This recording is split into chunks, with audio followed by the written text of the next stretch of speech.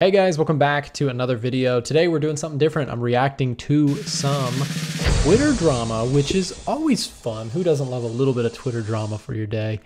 Today we're going to be taking a look at my recent situation with gold, which I've been kind of wrong in my recent idea of thinking gold could push higher. But today we're going to be talking about some of the critiques that I've gotten, and specifically this comment from Jamal FX, whose content I actually like on Twitter. So I just want to get out in front of this and just say I'm not here to like spread beef for no reason, but I do want to respond to his comments.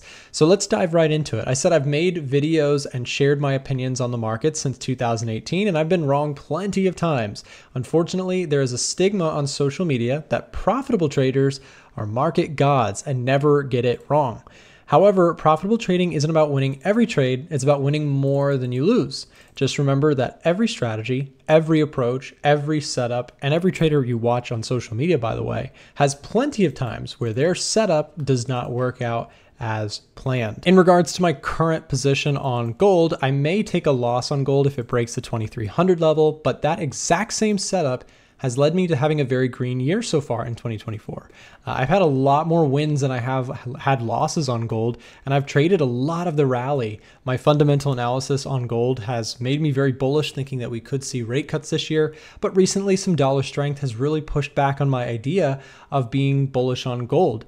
That being said, I just want to show you, I'm not trying to defend this entry. I was definitely too early with my entry here. I caught this long here, price moved in my favor, and then I trailed out when it kind of failed on the lower time frames, then decided to jump back in, thinking that we would see some sort of like 4-hour bounce off of this support zone.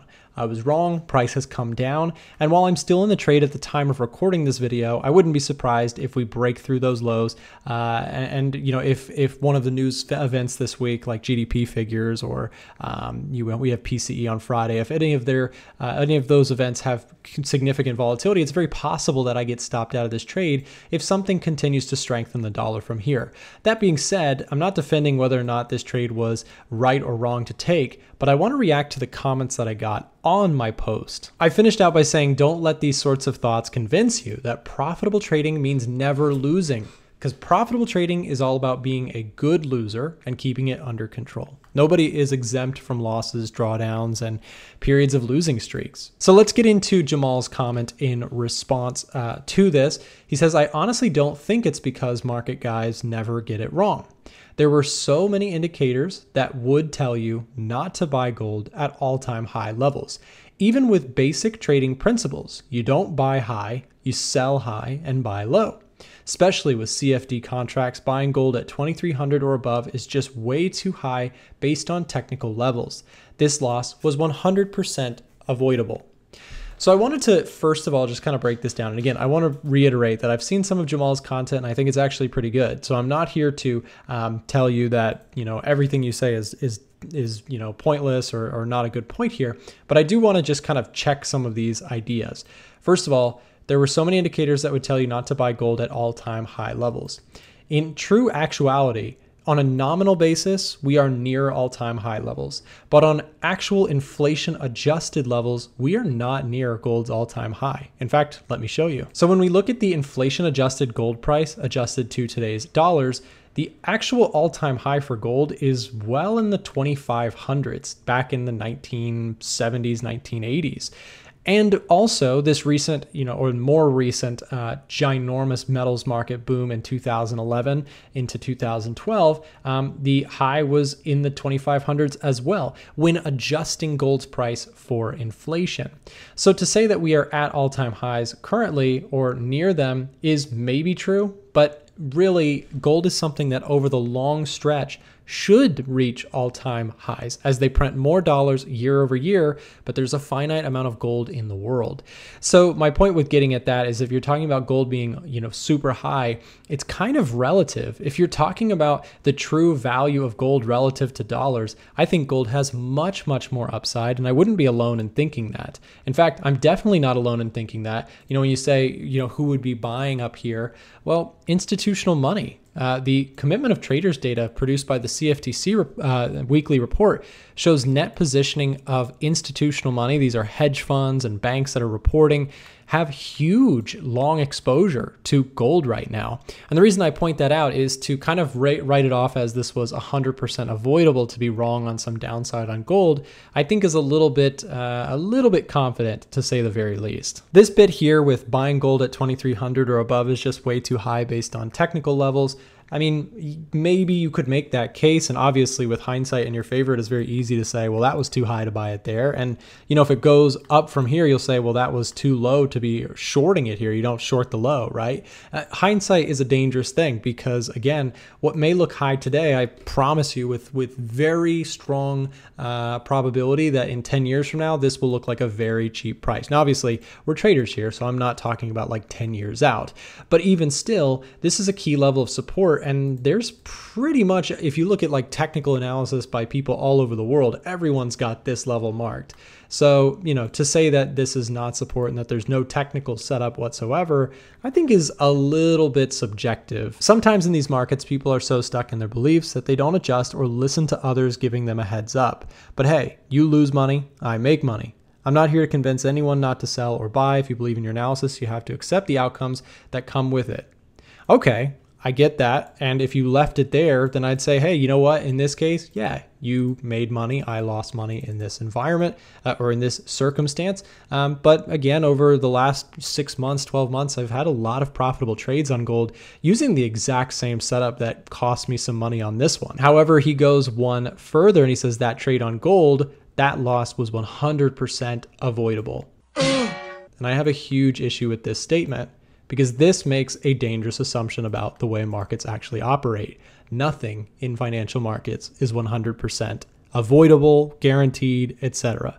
Now, I guess on a technical basis, if you never took a trade again, then the losses would be 100% avoidable. But that is the only instance in which a loss is ever 100% guaranteed to be avoidable, is if you did not take a trade whatsoever for the rest of your life. But to say that that loss was 100% avoidable, well, what about this? What about if you typed this out and overnight something catastrophic happened in Asia or the Middle East or Eastern Europe that no one could have possibly seen coming? Again, 100% avoidable is, you know, again, just a foolish statement in my opinion, to be completely honest. Nothing is 100% guaranteed in the financial markets.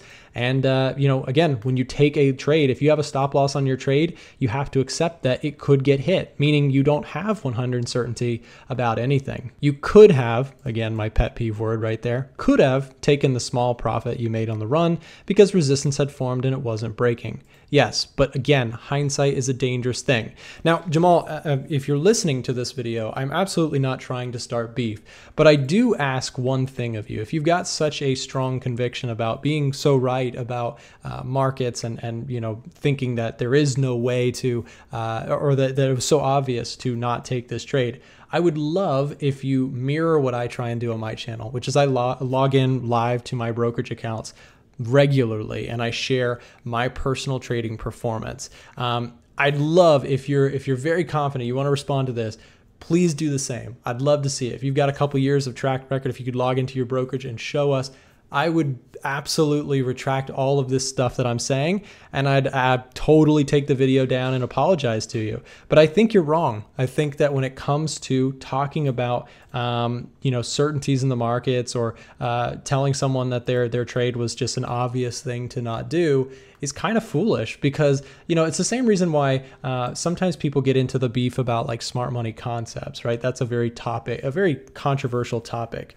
But I would never, because I don't know everything in the entire world, tell people who trade with that sort of style that there's no possible way for them to actually make money.